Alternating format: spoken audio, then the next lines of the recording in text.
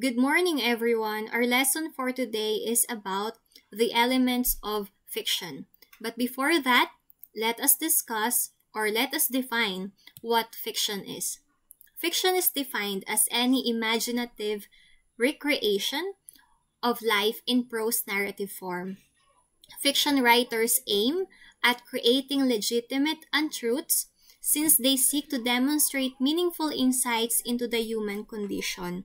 So it means that a work of fiction a work of fiction portrays the situations or the characters or let's say the dialogue in a way that it looks like authentic or truthful. Okay? So it means it's like a representation or recreation of what's happening in real life. Now, what are the different elements of fiction? First element of fiction is the narrator or the narrative voice, also known as the point of view. So it's from what perspective the story is being told. So narrative point of view is the perspective from which the events in the story are observed or recounted. To determine the point of view, we have to identify who is telling the story, that is, the viewer through the eyes or through whose eyes the reader see the action, also known as who is the narrator of the story. Okay? So what are the different types of narrative voice or point of view? Number one, or letter A, we have the omniscient. A story told in the third person. The narrator's knowledge, control, and prerogatives are unlimited, allowing authorial subjectivity. So in this case, the narrator, the third person narrator knows everything. Okay, even the background of the of the characters, of the major and the minor characters. He knows everything, okay? How about the limited omniscient?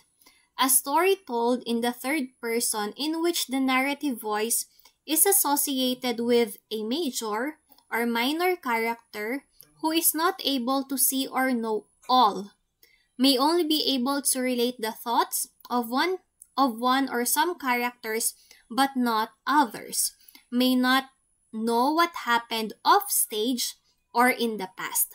So that's the difference between omniscient and limited omniscient. The first one knows everything about all the characters, even their past, okay, or their backstory. But when we say limited omniscient, it's limited to a specific major or a specific minor character, and this limited omniscient narrator may only know some points or some information about the characters, okay? He doesn't have the knowledge about the characters' backstory and such. Alright? Next, we have the first person. Usually, we can say that the story is being told in the first person point of view when we see the pronoun I, which is correct, right? It says there that the story is told from the first person I, personal point of view, usually that of the main character. Okay, so it means, so in the first person, usually who's speaking is the main character. Okay, but there are different types of first person point of view. So the first one is interior monologue. It's the first person train of thought overheard by the reader. It's not spoken out loud as is a monologue. So this one, the interior monologue, is the way of expressing what the characters think or the voice inside his head. The next type of first person point of view is the subjective narration.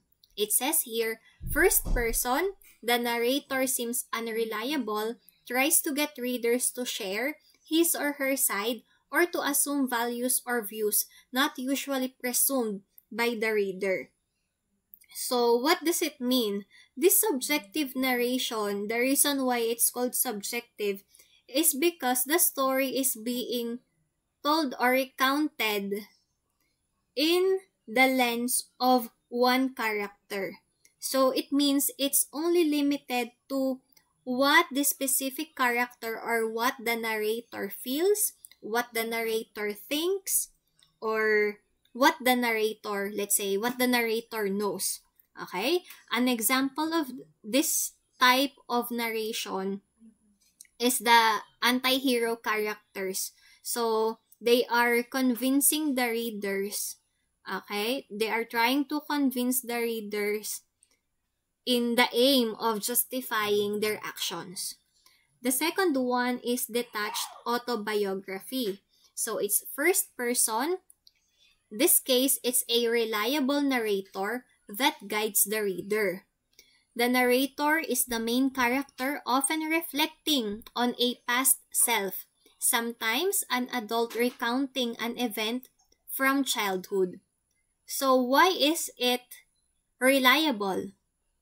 Although it's still a first-person point of view, or it's still a type of first-person point of view. So this detached autobiography, as says there, the character or the narrator is reflecting on his past self. So it means he's analyzing if what he did in the past is correct or if it's wrong. So that's why it is reliable, okay? Or the narrator here is considered reliable. Another example of that, aside from an adult recounting an event from his childhood, it could also be the main character telling the readers about the hardships of his past life or of his previous life experiences. Okay, so he's evaluating his decisions. Next is memoir or observer narration. First person, the narrator is an observer rather than the main participant. The narrator can be the confidant or the eyewitness or chorus. They provide offstage or background information. So we are done with the first person. Now let's go to the last type of narrative voice, and that is the framed narrative. So some narratives, particularly collections of narratives, involve a frame narrative that explains the genesis of and or gives a perspective on the main narrative or narratives that follow. So there are stories that have a lot of embedded stories. And what explains the genesis or the overall concept of the story is the framed narrative, also known as the frame story, or we may say it's the umbrella story. Okay? For example, I know that most of us, we are familiar with the Arabian Nights, right? We are familiar with the Arabian Nights as the collection of different stories. But then again, what's the reason? What's the reason behind Shahrazad telling new tale each night and finishing each story or each tale every morning? That is being explained in the framed story. Okay? Next, let's go to another element of fiction, which is setting. So setting is not just about time and place. There are a lot of considerations for us to describe the setting comprehensively. Okay? So when and where, these are the questions that we have to consider, and under what circumstances, what cultural content, if there's any. These are all the place, where and time, when and reason or reasons why the action or events occur. So the first consideration in setting is our place. When we talk about place, this is the physical environment where the story takes place. But what makes the place alive? What makes it authentic in our imagination? Okay? That is, or one special feature of place will allow us to reach that authenticity. And that is the local color. Okay? The use of regional details to add interest and sometimes meaning to the story. Use of local color may include a description of a specific locale, a manner of dress, customs, speech patterns, and slang expressions. So meaning, when we talk about local color, these are specific characteristics that distinguish a specific locale or a specific place from other places. Okay? These are the characteristics that show the differences in or the differences of the different countries. Okay? These are the local characters. For example, usually, you can really imagine if a short story is set in the Philippine setting because of the way the setting is described. For example, there is bahay kubo, there is a field, the common life of the Filipino people. And one concrete example that I can give to you is the story We Filipinos Are Mild Drinkers. So, in that story, one element there is lambanog, which is familiar to all of us. And when we talk about lambanog, we know that this is a distinguishing feature or characteristic or element that can be found in the Philippines. Okay? So that is local color. Next. So the next element is time. So when we talk about time, time includes several dimensions. Okay? What was going on at that time? What's importance has the period or the time span of events with regard to the themes, motives, characterizations, atmosphere, and etc.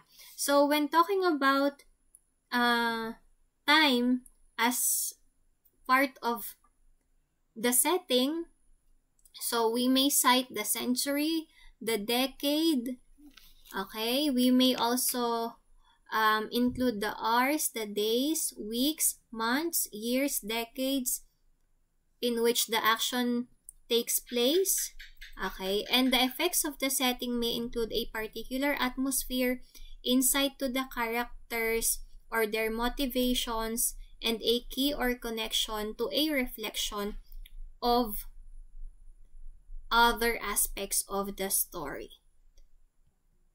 Next, let us have plot and plot structure. We are familiar with plot, right? It's the series of events or actions in the story. Okay, so these are the guide questions. If we are to look for the plot, what happens in the story? What is the design or the structure or the timeline of the narrative? As I said earlier, the plot is the series of events or actions that occur in the story. And one element that pushes the plot forward is the conflict or the friction or battle. Okay? Conflict in fiction is the opposition of forces or characters. This friction usually fuels the action. So it fuels the rising action. Okay? And may incite later events. So what are the different types of conflict? So these types were already discussed by our previous teachers. We have the man versus man, the individual versus another individual, diba? If you have a conflict with your friend, so that's man versus man. Why do I use our personal experience? Because we are the characters of our own life story. Okay, next, human versus nature. So it's individual versus the physical world. Human versus the society, the individual versus the civilization or order, and human versus herself or himself. He's battling against himself. So the individual versus the self. And another element is order.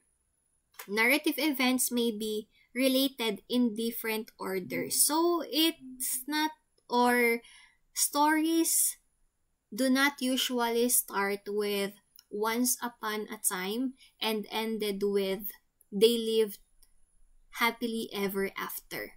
So as we become more creative, there are different orders that we use in narrating a story.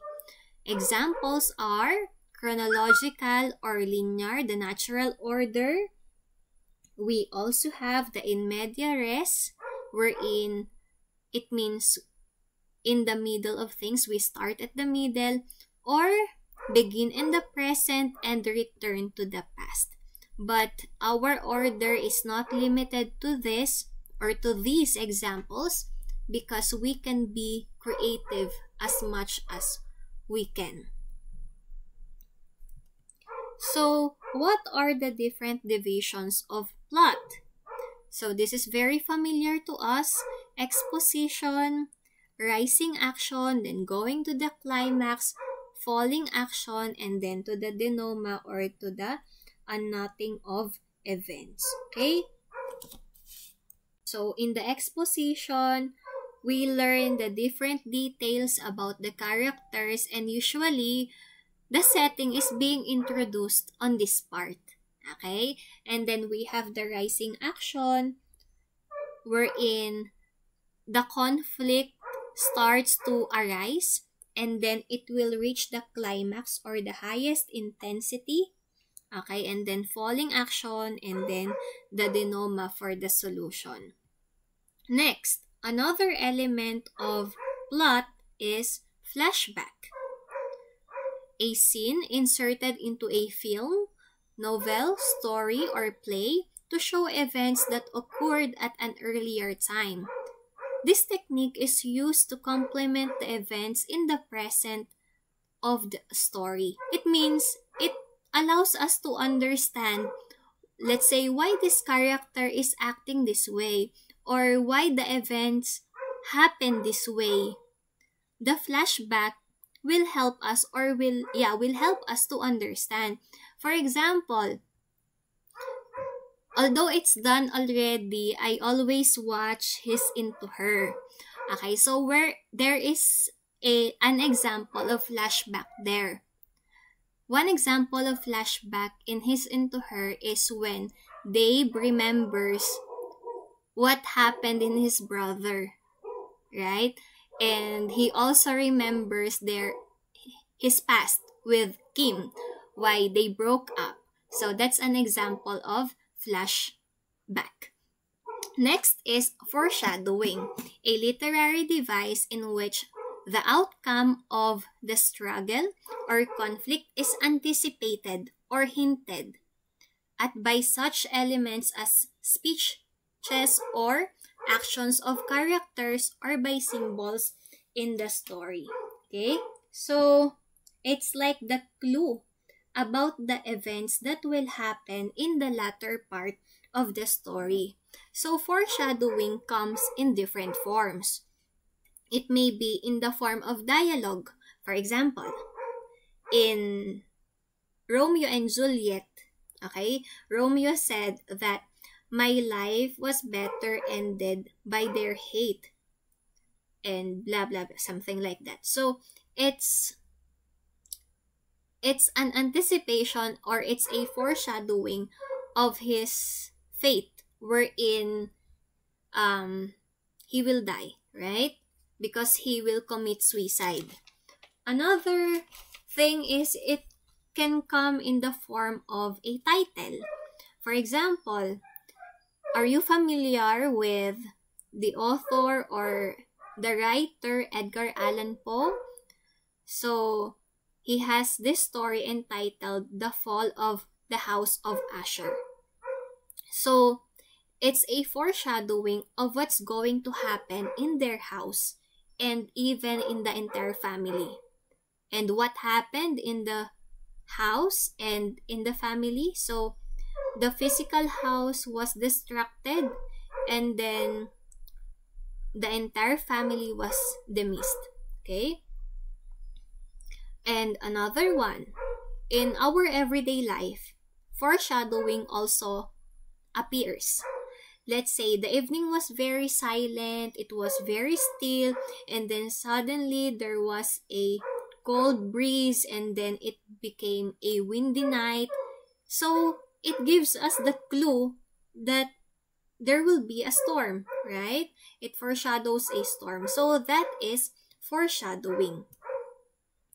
Then another element of fiction is resolution.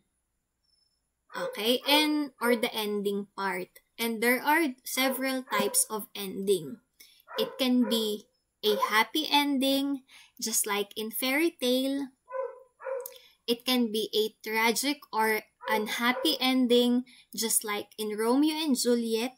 Okay, it says there, many events in life do not end pleasantly.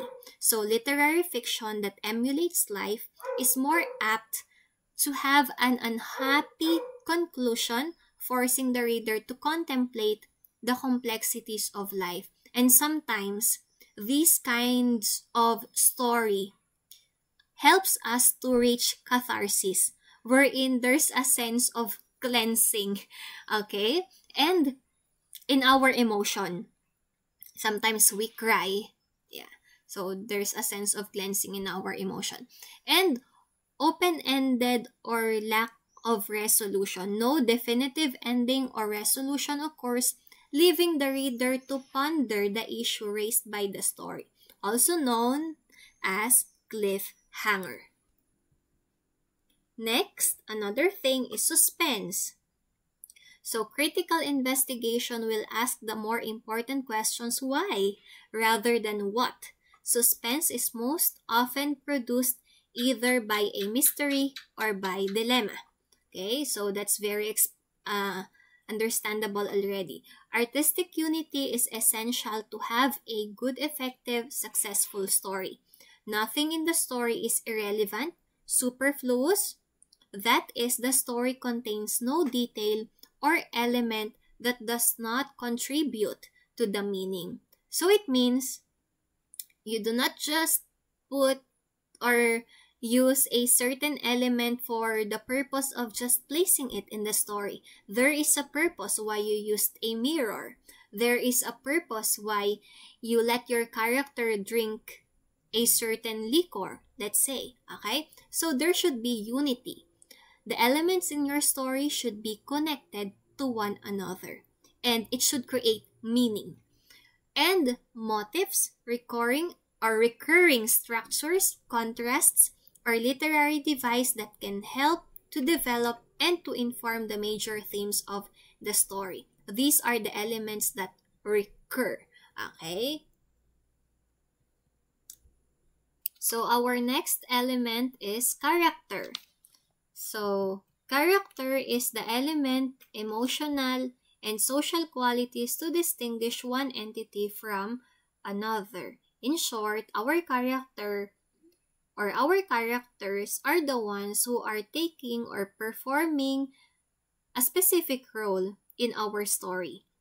They can be people, animals, spirits, pieces of furniture, and other animated objects.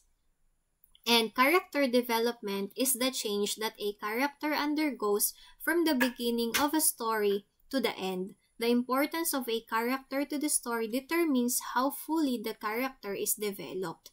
So, some characters are dynamic that they undergo character development. And characterization is the process by which fictional characters are presented or developed. So in characterization, if we are to write a story, we have to think deeply of our characters. What are their characteristics? What are their attitudes? We also have to to describe their physical features or even the way they dress. I remember when I was in college, when we were tasked to create our character, so we underwent the process of characterization. So we listed their different characteristics, and we even draw the character himself. Okay? So we have to identify, we have to develop, okay, our characters. We have to give them life. Yeah, that's the process of characterization. And there are different ways on how we present our characters. Okay? So there's a big difference between showing and telling. So let us take a look at the given example, or at the example of expository or direct presentation. It's more on telling. Okay? So, occupied in observing Mr. Bingley's attention to her sister, Elizabeth was far from suspecting that she was herself becoming an object of some interest in the eyes of his friend. Mr. Darcy had at first scarcely allowed her to be pretty. He had looked at her without admiration at the ball, and when they next met, he looked at her only to criticize. But no sooner had he made it clear to himself and his friends that she had hardly a good feature in her face, that he began to find it was rendered uncommonly intelligent by the beautiful expression of her dark eyes. So why is it an example of direct representation? When we talk about direct representation, the narrator, or let's say the author, is describing or explaining the qualities of a certain character. Okay? So the narrator is explaining the characteristics or the qualities of a certain character. In the given example, Jane Austen is the writer of that one, uses direct characterization in this passage to describe Elizabeth through the eyes of Mr. Darcy. So Mr. Darcy described her as someone who has a good feature in her face, right? She has a beautiful expression in her dark eyes. Yan. Next is dramatic or indirect representation. Unlike the first one, which is expository or direct presentation, in this one, we are more on the showing part. We do not directly say that this character is this or that, but we describe, or we allow the readers to anticipate the characteristics or the qualities of a specific character on the way he speaks, or even on the way he dresses, or on the way he acts. Okay? So, in the dramatic or indirect presentation, actions are being shown, okay, to present what kind of person the character is.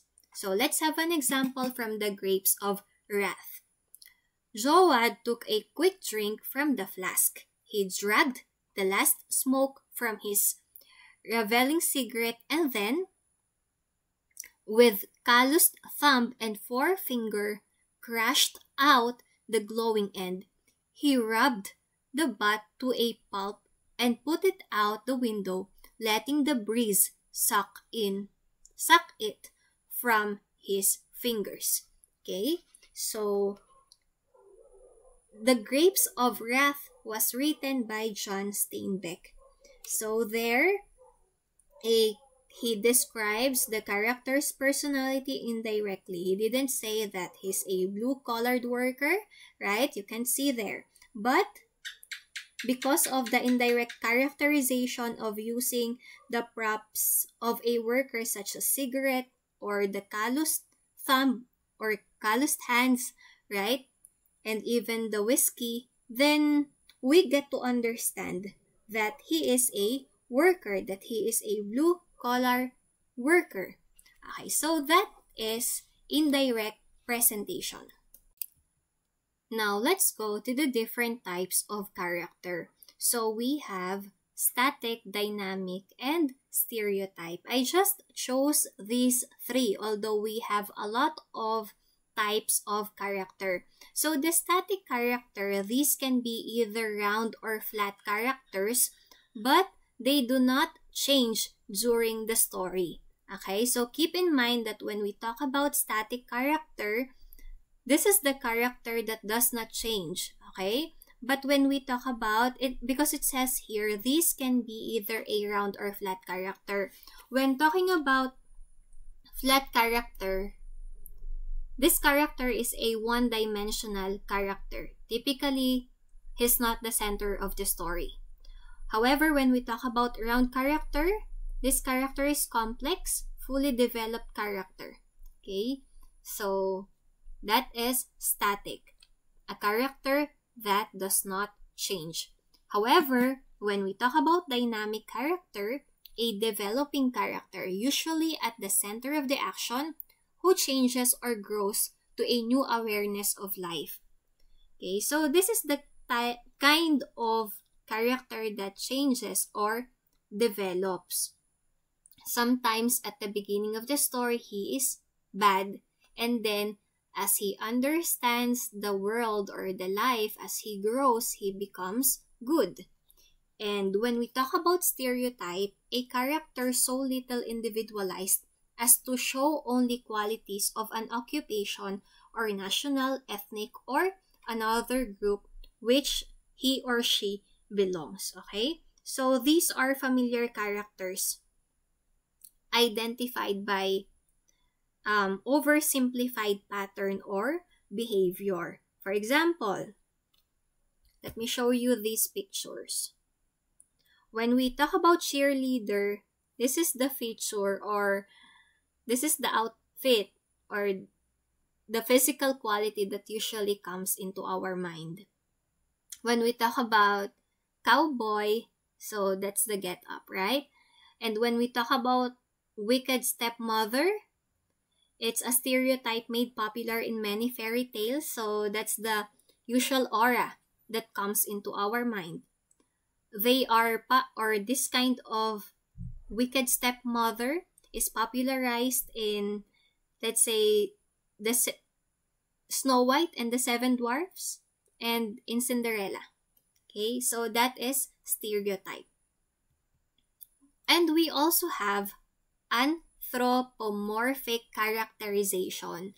It is the characterization of animals or inanimate objects or natural phenomena as people. It usually appears in Aesop's fable wherein animals are given human characteristics. Now, let's go to tone and mood. So, what are tone and mood? Mood, also known as atmosphere, is the dominant emotion feeling that pervades a story. It is less physical and more symbolic, associative and suggestive than setting, but often akin to the setting. So, how does setting and mood relate to one another or to each other rather? Okay? So, sometimes if the story is set in a sunny day, of course, the mood is usually carefree or happy. And if the story is set in a haunted house, then it gives us a sense of tension or fear.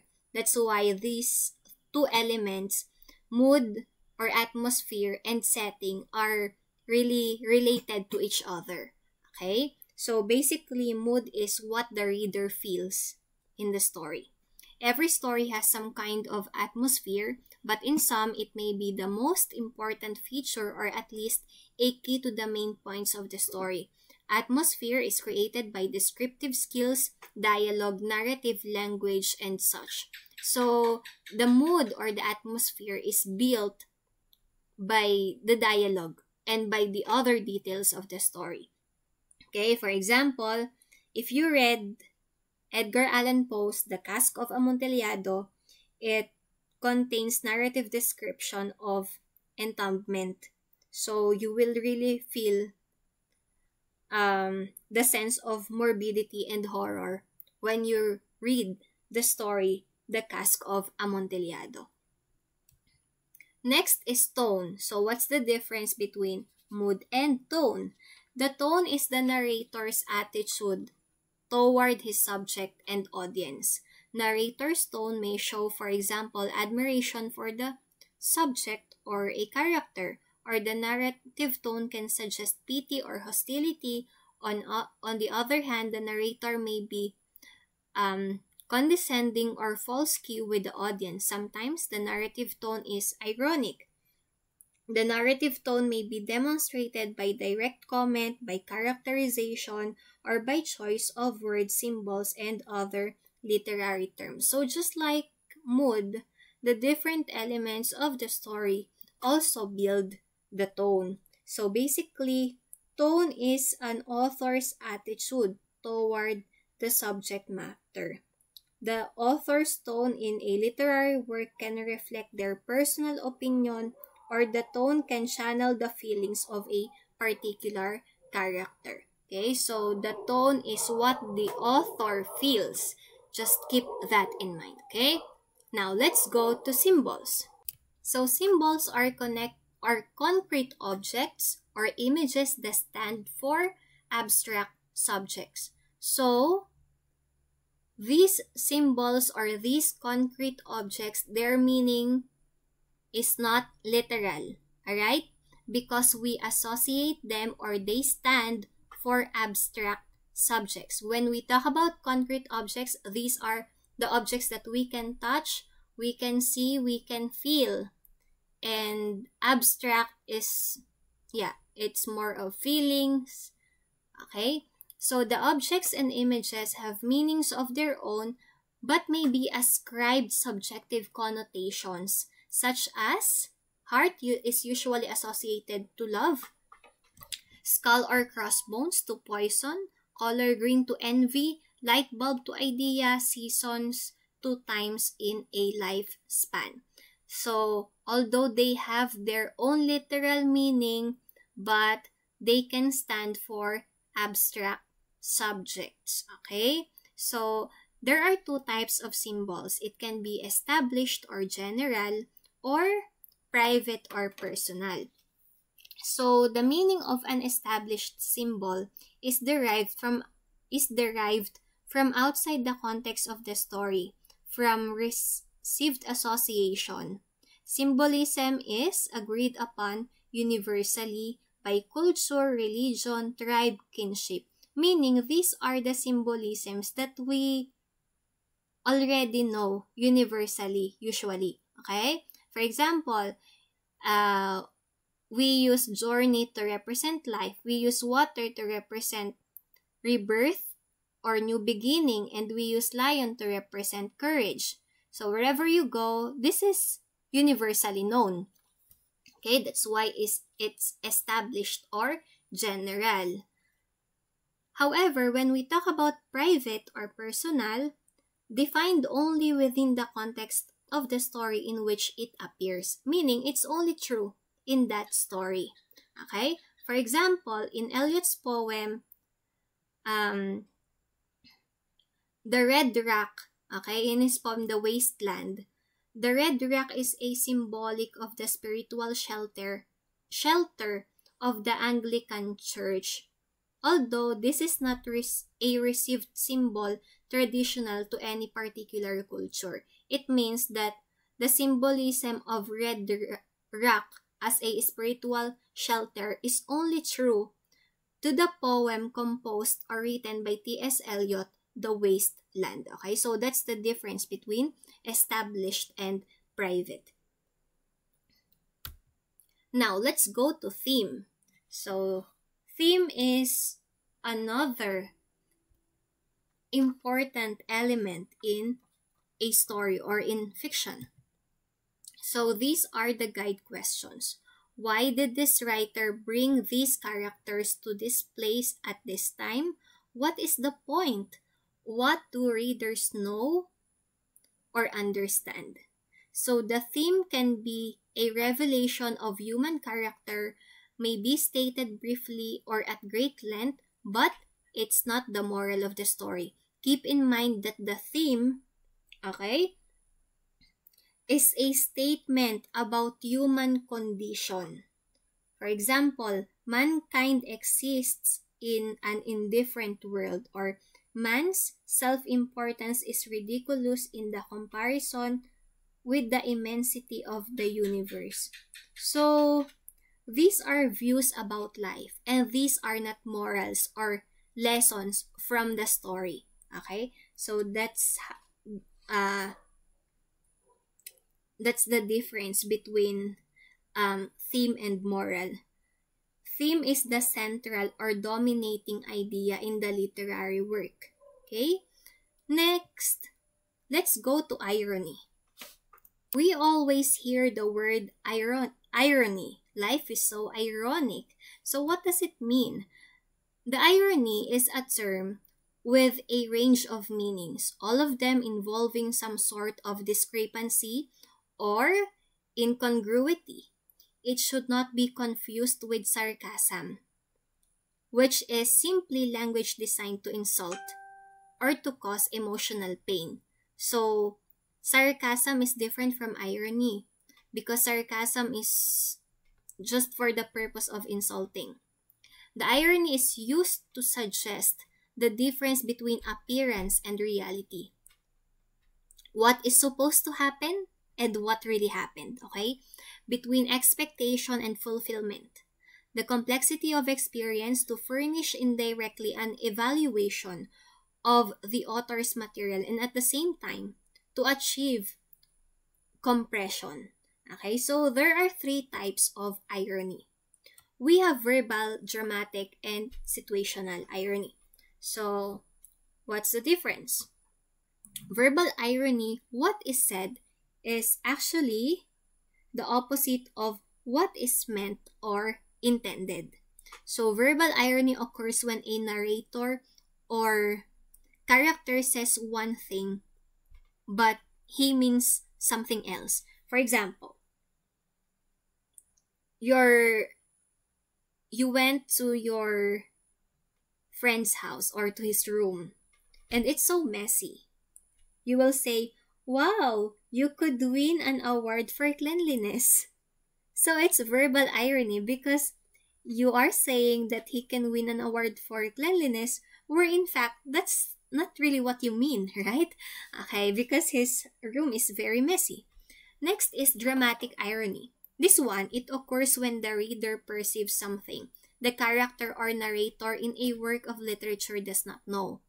We can easily observe this, not just by reading, but by watching. We can observe this in the different teleseries.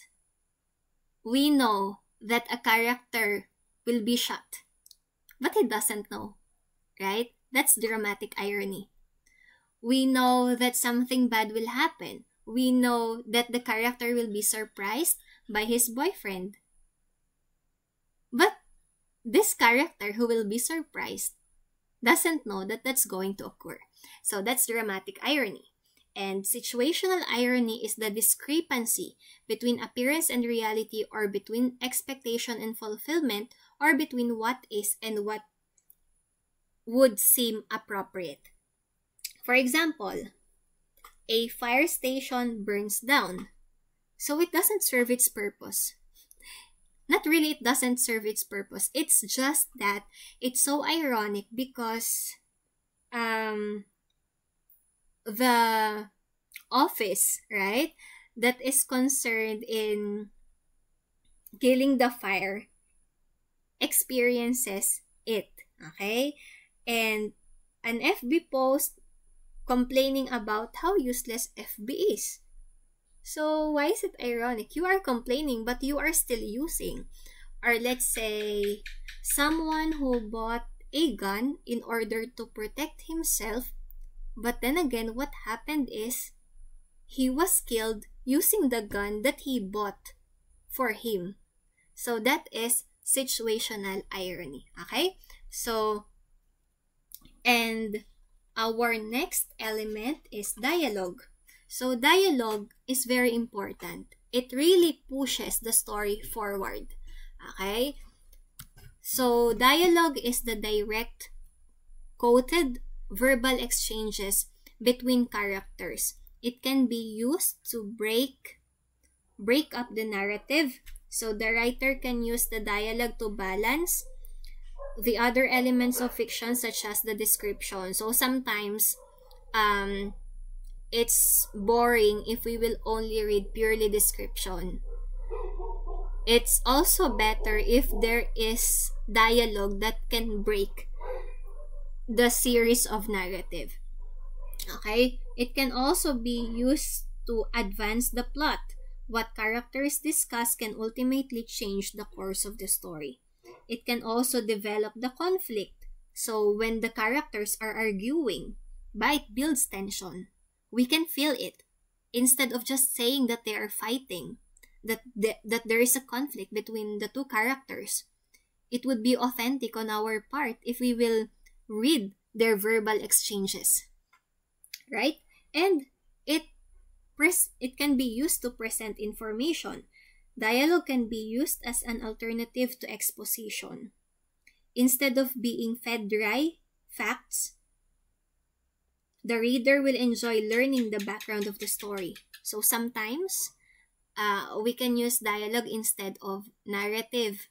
Let's say a character telling what happened in his life, okay, at the beginning of the story. So that will catch our interest. That is known as hook, okay?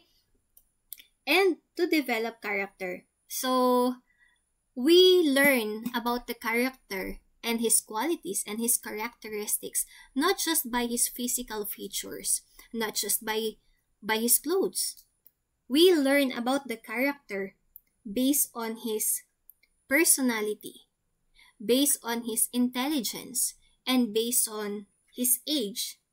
And where can we see their personality? Where can we see, or where can we anticipate how intelligent the character is? And where can we think of the age of the character? That's based on the words that the character is using. So basically, based on his dialogue, based on the way he expresses himself, we can really see if this character is a kid or this character is a grown adult.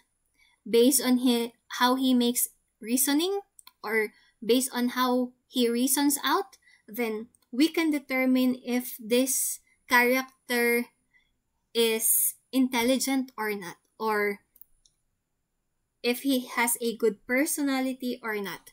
So that's how important dialogue is. Right? So that's it.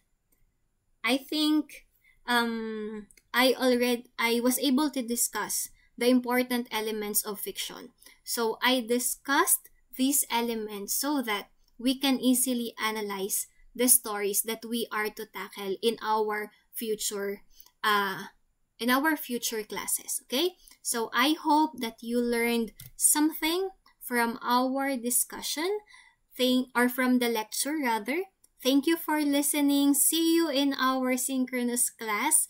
And next meeting, we will discuss the different literary approaches for us to be able to easily interpret the different literary pieces in our course. Okay? I hope that you took down notes, because I will also have a short recap in our synchronous class. Okay? So that's it. Thank you so much, and have a nice day, everyone.